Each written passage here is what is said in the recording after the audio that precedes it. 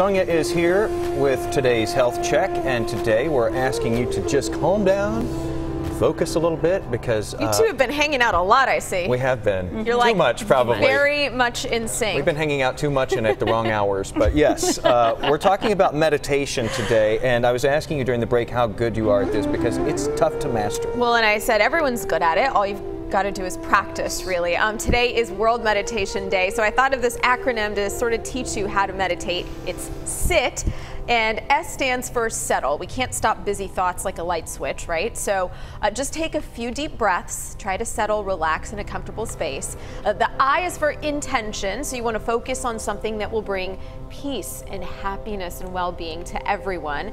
Your thoughts may wander, that's totally common, but keep coming back to that intention that you set. And a bonus really here is you can make it about more than yourself.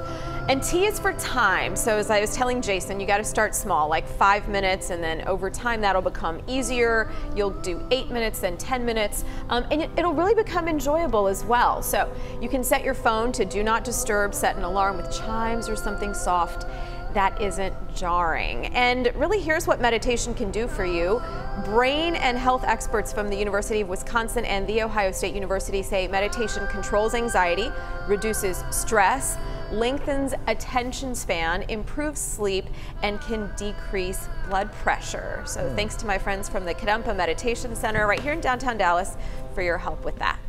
All right, making your own sunscreen at home may save you money, but may not actually protect you and your family. Researchers at the Nationwide Children's Hospital studied do-it-yourself sunscreen recipes that were posted on Pinterest.